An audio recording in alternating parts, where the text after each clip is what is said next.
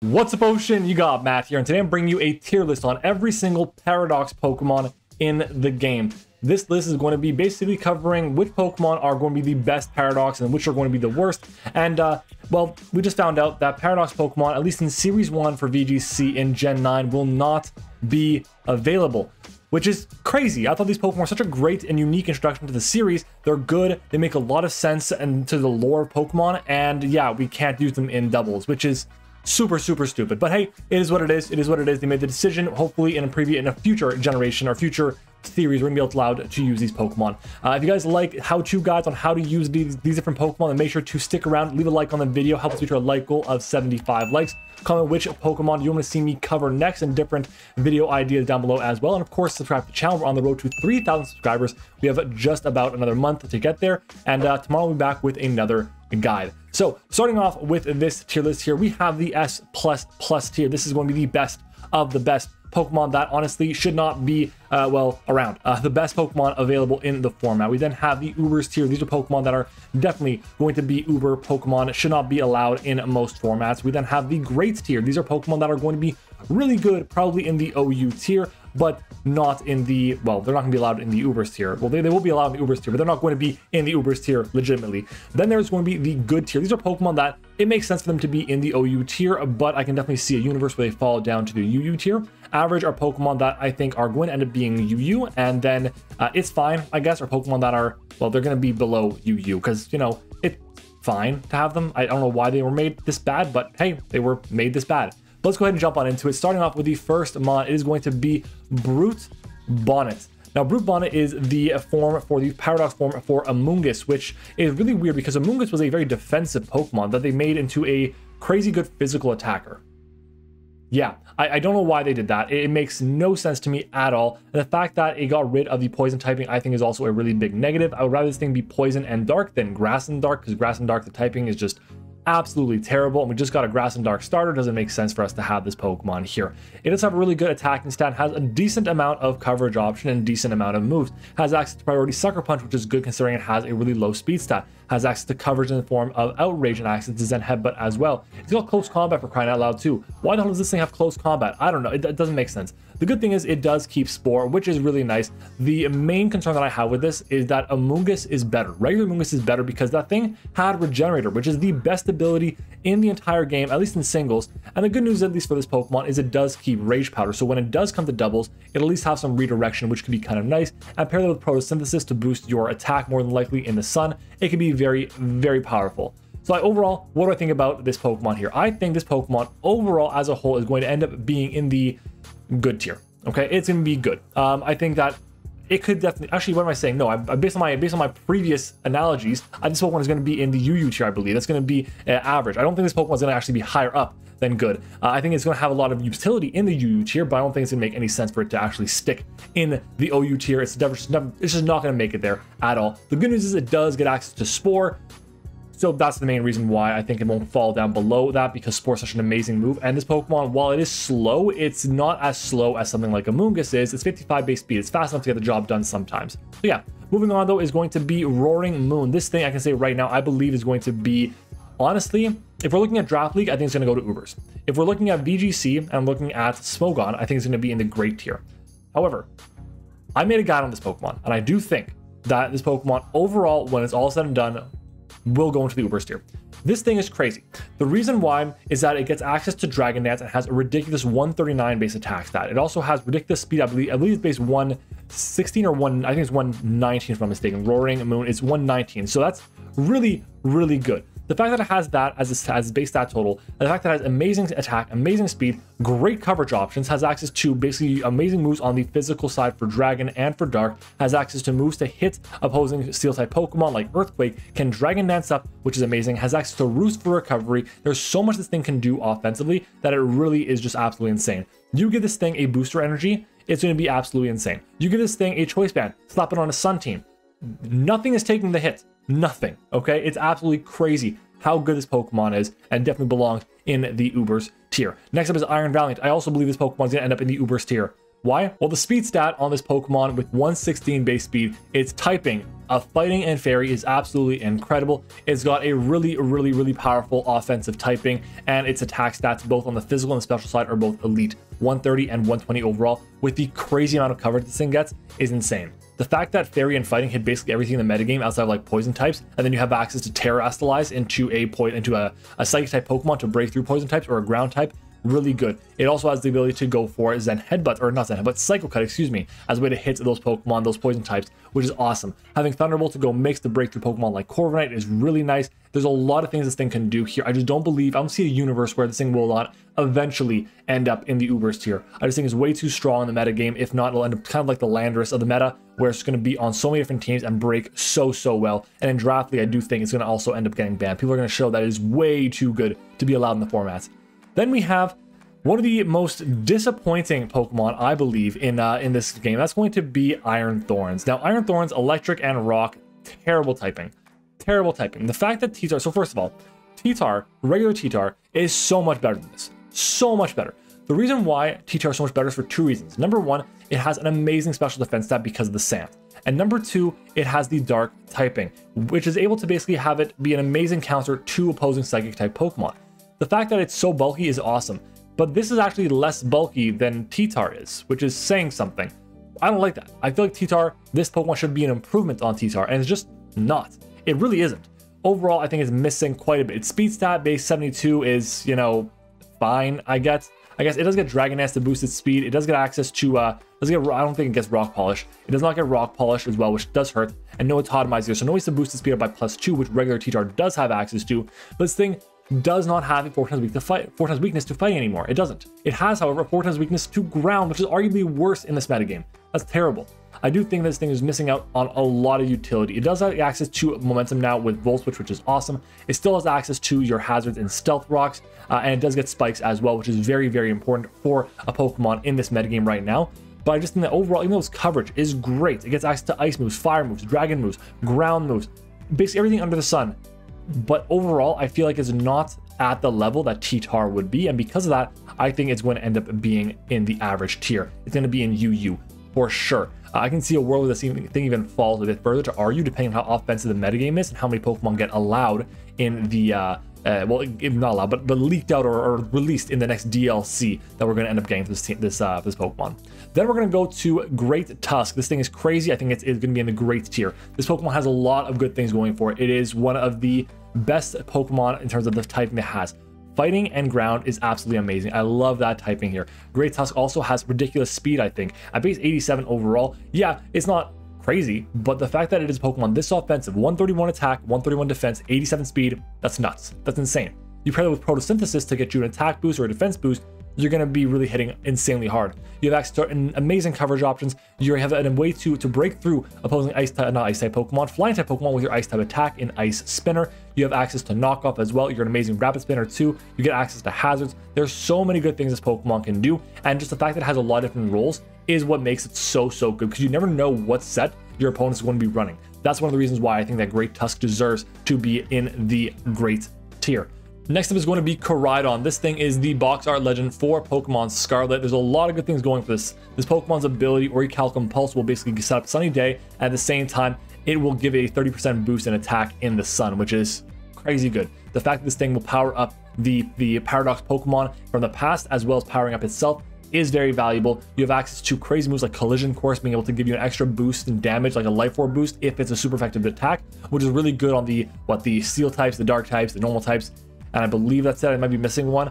Either way, crazy. Oh, rock types as well. There you go. So a crazy Pokemon in terms of the physical attacking prowess it has with what? 135 base attack, 135 base speed, plus the boost on top of that from the ability, plus the boost on top of that from the ability, the item it has, like Life Orb, Choice Band, whatever the case may be. It is an amazing selection to have on basically any team if you're playing in the Ubers tier. I do think though that this is going to be better than Roaring Moon and Iron Valiant. I think this is going to go straight to the S++ tier. This thing is really amazing, and it's honestly going to be banned from basically every single competitive metagame unless there's going to be a lot of Ubers that are released in the format, which honestly I doubt even happens. So yeah, we're gonna shove it up there. Next up is going to be Iron Jugulus.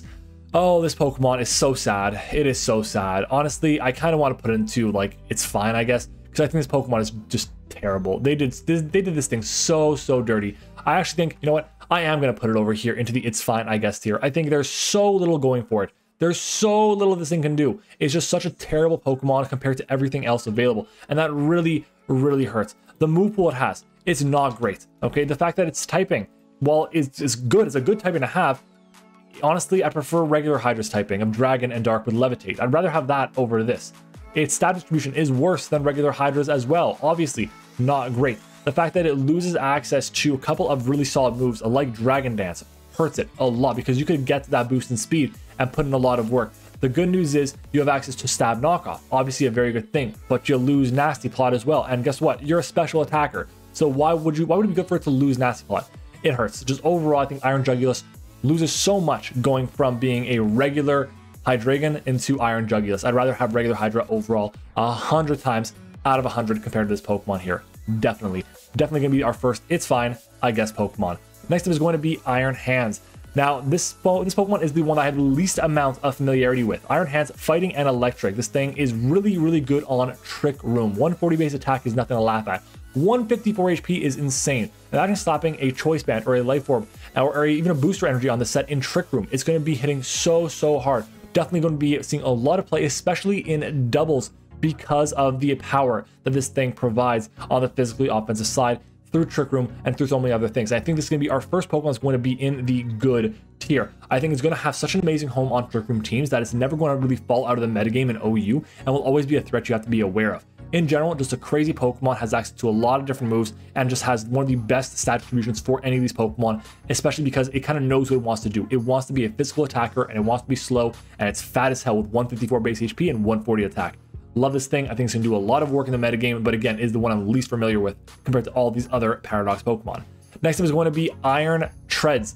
I'll be honest, I am not a fan of Iron Treads compared to the Great Tusk, but I cannot doubt this thing has amazing synergy with a lot of the metagame. Its typing is great. I do think it's going to fall into the great tier overall. It has awesome speed at base 106, still has got really good attack at 112, and its defense at 120 is still very impressive. It can get a booster energy in both its speed or its attack, which is really powerful. Has access to a lot of really powerful options to attack, things like Knockoff and Mega Horn, things like Earthquake, Heavy Slam. It gets access to Ice Spinner as well. Wish it got Ice Shard, but hey, it is what it is. And I love the fact that it's a ground type with momentum. That is such an amazingly valuable tool to have. Pokemon that are ground types don't usually have access to as much momentum as we'd like. It's like Landorus, Gligar, and Gliscor, and like that's pretty much it. So having access to Volt Switch on Iron Treads, super valuable. I like it a lot. I do think it's going to fall in the great tier though. Next was Iron Moth. Iron Moth, I also think, is going to fall into the great tier. Overall, I think it's going to be doing a lot of work and really define a lot of things in the OU metagame. I do think that there's possibilities that based on whatever becomes the most popular way to play with a team, I do think that eventually could fall into the good tier, but I think great is where I'm going to be keeping it for now, because what it provides to a team is a fast special breaker that can just decimate teams with a booster energy up, or if it just gets an agility up somehow and gets like Fiery Dance boosts, which is really powerful and really common to do as well. In the sun, it boosts its stab options already, which is awesome too, and it gets just a boost from the photosynthesis, from the Quark drop for this Pokemon here. I do think that overall it's going to have a lot of utility in the metagames, both for singles and in doubles and for Draft League, and overall its coverage, absolutely fantastic. Amazing coverage options this thing has access to. I really do like that a lot. Next up is going to be arguably the worst of all the Pokemon that are Paradoxes, Screamtail. Yeah, Screamtail is bad. The fact that this thing has like no offensive pressure really hurts. It is, however, one of the few Wish Passers that are available in the format and has access to a really good HP stat. I believe it's like 116 or something. 115, I was off by 1. Its HP with its speed at 111 is awesome. It's got really good bulk, 99 and 115. The issue is, while its move pool is great and diverse, it just has no offensive pressure at all. 65 attack, 65 special attack. It does nothing for you. Really hurts. Wish this thing got something like Super Fang. Unfortunately, it does not, and that does really hurt it as well. It doesn't get access to U-turn. It doesn't get access to Volt Switch. It does get Baton Pass, but a lot of places will ban Baton Pass outright. So you gotta be careful. But I do think that this thing has some utility. It's just I don't feel like it's anywhere near as good or on the same level as any of the other Pokemon we've covered so far. I honestly want to make like another tier to put Screamtail in that one, but I do think that this thing will end up at the worst case probably RU. I don't think it makes any sense for it to end up in NU. It's got too good of stats for that. Next up is Flutter Mane. Flutter Mane I'm going to put to the top of Ubers, and I kind of want to put into S plus here. You know what? I am going to put into S plus. I think that Fluttermane is one of the best Pokemon ever released. This thing has such an amazing matchup against basically everything. Its offensive typing of Fairy and Ghost is crazy. It's really, really powerful because one of the best answers to Ghost types are going to be, well, Dark types, and that's because they can hit them super effectively. But now you have Fairy to break those things. You have normal types that can come out on you, but normal types are kind of setup fodder, especially if you're running Terra Blast fighting. There's no reason to not run this Pokemon, to not run Fluttermane if you have the ability to. Its speed stat is crazy. Its special attack stat also crazy. There's so many different things this thing can do, but the main thing is with the ridiculous special attack, speed, and special defense that it has, you don't really need to do anything other than maybe click sub, maybe click Calm Mind, and just go to town with like Moonblast, maybe Mystical Fires, Shadow Balls, Hexes, whatever the case may be. That's really all you got to do. I feel this Pokemon is way too good and will probably be banned from most competitive metagames, especially when we're looking at singles. In doubles, I don't think it's going to get banned because like nothing really does get banned, but at the same time, this Pokemon is not healthy in my opinion. It might be a bit better in doubles because you can actually double target it, but yeah, that's what we're going to go with. Next up is going to be Sandy Shocks. I believe this Pokemon will be in the good tier. Why in the good tier for this Pokemon here? Well, I think it's the fact this Pokemon has, again, a typing that is really good. Ground and Electric is a really good typing, and it has really good speed as well, a base 101. The issue with this Pokemon, the main issue with this thing, is that it kind of is lacking in terms of coverage options. It really doesn't have a way to effectively hit ground-type Pokemon outside of Terastallizing, and the best Terastallizing it could do would be like, what? Electric, Water, I don't know, Grass. None of them are going to be as effective as having a ground type on this Pokemon. I do think that it has a lot of utility though, with the fact that it can Volt Switch around. It's a very hard hitter. It can be a great specialty offensive breaker. I just think that the issue is it's going to be outclassed by so many things. And the reason why I'm not putting it into the average tier is because I do believe there's a pretty big divide between the what is it called? The Iron Thorns, the Brute Bonnet, and the Sandy Shocks. Even though I do think it'll end up in the UU tier, there's a pretty big gap between these two Pokemon over here. So we're going to keep it over here in the good tier. Next up is going to be Miraidon. This Pokemon will be up here. Now, honestly, do you think it's going to be better than Koraidon? I couldn't say. Okay, I do think that overall, both these Pokemon do a lot of good things. In doubles, I think that Miraidon is going to be better. In singles, I do think it'll be Koraidon. Okay, so I'll say that for sure. This thing has awesome stats all around. It's obviously it's a box art legendary Pokemon. It's going to have so many good sets it can run. But the fact this thing has 135 special attack, 135 speed, is really powerful. It's got a lot of great things going for it. Electro Drift is an awesome move to have. Again, just a really powerful, consistent electric type attack, better than something like the Thunderbolt. Obviously, you really want to go with this Hadron Engine as an ability, also really powerful, boosting up the Quark drives of all the Pokemon. I do think that this Pokemon supports the doubles metagame a lot better than Koraidon does, and Koraidon supports the singles metagame a lot more than Miraidon does. Then we have Iron Bundle. Okay, Iron Bundle is going to go into the Ubers tier, at the top of the Ubers tier. I don't think that when new Pokemon come into the game, when there's going to be more DLC dropped, that this thing will be as good as it is right now. It's still very, very good, but I was honestly a little shocked that it ended up getting banned. Yeah, it has a great speed. I believe it's the best speed out of every single one of the Paradox Pokemon. 136, if I'm not mistaken, is the right speed stat for the Iron Bundle. Let's just double check quickly. Iron Bundle is, yeah, 136. It also has ridiculous special attack at 124, but its coverage options are really not great. The main thing is it has access to Freeze Dry and Water moves. That's kind of all you need, really. It's all you need. The fact that basically every single Pokemon that resists water is kind of weak to Freeze Dry is amazing. It does get access to Momentum as well. It's one of, I think, 3 Pokemon that gets Flip Turn. It's like Palafin and Iron Bundle. I believe that's all that gets access to Flip Turn in this generation. It still has U-Turn, still has Taunt, still has the ability to sub up. Terastallizing is amazing. There's so many things the thing can do in terms of breaking offensively. I just think that its checks are so limited in a format like this. In National Dex formats, it will fall off, and that's why I won't put it into the S++ tier, but I do think that in Ubers is definitely where it's going to stick around, and possibly even fall down a little bit as, again, we get more Pokemon in the format. On the other hand, I feel like Roaring Moon and Iron Valley will kind of rise a little bit as we get more and more Pokemon. And then finally, Slitherwing. Now, Slitherwing, the ancient form of Volcarona. I do like this Pokemon a lot. I think, unfortunately, though, this thing will end up being in probably the great tier. I think it's a step below Iron Moth. I think what it does is it really is able to break effectively and be an amazing dark type answer. There are a lot of good dark types in the format right now. The issue is I think there are even better dark type answers like, well, Iron Valiant and, well, Great Tusk. These Pokemon are able to handle dark types, in my opinion, better than Slitherwing can, which is a big deal. they're also able to be able to pressure it a lot more, and I believe they're both faster, considering that Slitherwing is base 81 if I'm mistaken, and Dawnfan, not Great Dawnfan, but Great Tusk is 87, and Iron Valiant is 116. That is a big deal. They also have really good coverage options. That's not to say this thing doesn't have good coverage options, but I do prefer the coverage options on Iron Valiant ahead of Great Tusk, and I prefer Great Tusk over Slitherwing. So yeah, guys, that's gonna be my tier list for this video. Let me know what you guys think about it down in the comments below. I do find it kind of funny that at the beginning of the video, I was like, wow, there's a lot more of these Scarlet Paradox Pokemon at the top. But I do think that overall, the Violet Pokemon are just better. I do think that there's a bit of an issue, a bit of a weakness towards the end of the list that we covered. Screamtail, obviously, nowhere near as strong as something like the Iron Thorns, for example. I do think that there's a pretty big divide between Iron Jugulis and Brute Bonnet, but the divide is less than something like Screamtail and Iron Thorns, and that's a big thing. Overall, guys, if you enjoyed this video, then make sure to leave a like on the video, help us reach our like goal of 75 likes. Comment your thoughts on the tier list down below. Let me know which tier list you want to see me cover next, as well as giving me suggestions for other content you want to see on the channel.